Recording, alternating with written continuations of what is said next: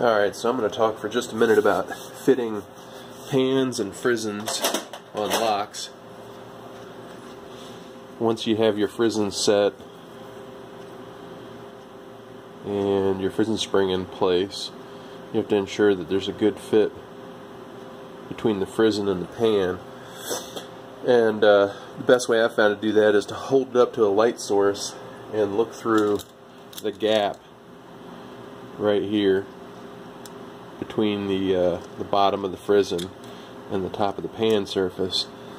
And the pans, they've already been milled flat on the mill, so I know that this surface is completely flat.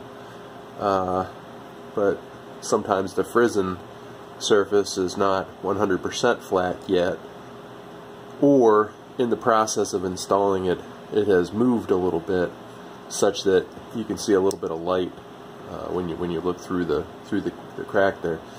Now this particular lock is showing a little bit of light right here in this area, but no light on either side of the long rails. So I'm going to take a little bit of Prussian blue. It's there it is, Permatex Prussian blue. A little bit goes a long way. I've had this tube since, gosh, I don't know, 1998 or something, and just kind of starting to run out.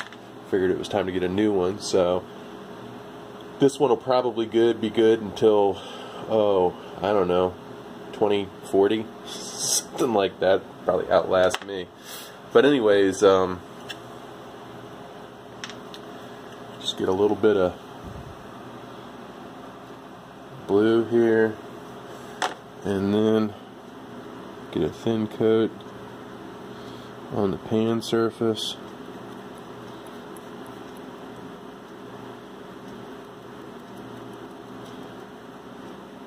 That's pretty good.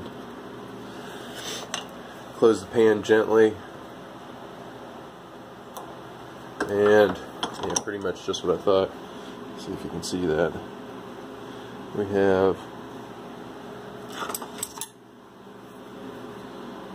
contact here and contact here, and in this area, that's where our light is showing through. So we'll take a couple quick swipes with a file.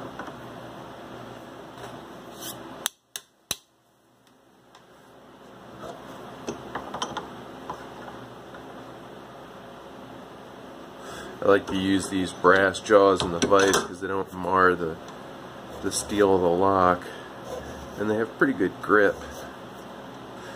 Use a nice sharp file. This is a 6-inch mill bastard Nicholson. Nice brand new file. Go to these surfaces, drop it nice and lightly,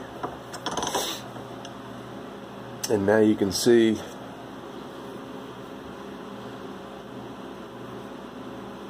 if we can get it to focus.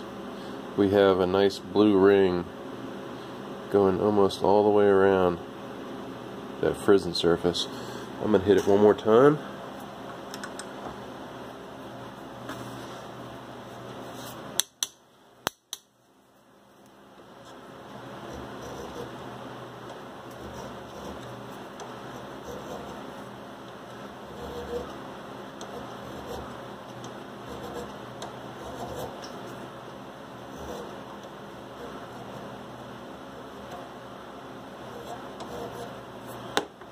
Make sure you get all the chips off. Touch up your blue a little bit.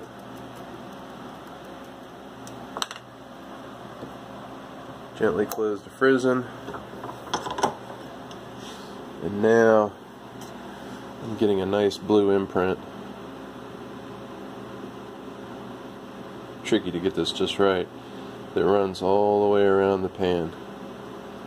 So now what I do is make sure to wipe all the grease off before you check it against the light source. because the grease will certainly block out the light that you're using. Check that gap. And now I'm going to hold it up to a light source behind it. I'm going to check that gap, and I almost guarantee I'm going to get no light through that. And if I do, I'll just repeat. I'll just repeat the process until we get a nice gap-free fit. And that is basic Frizzen fitting.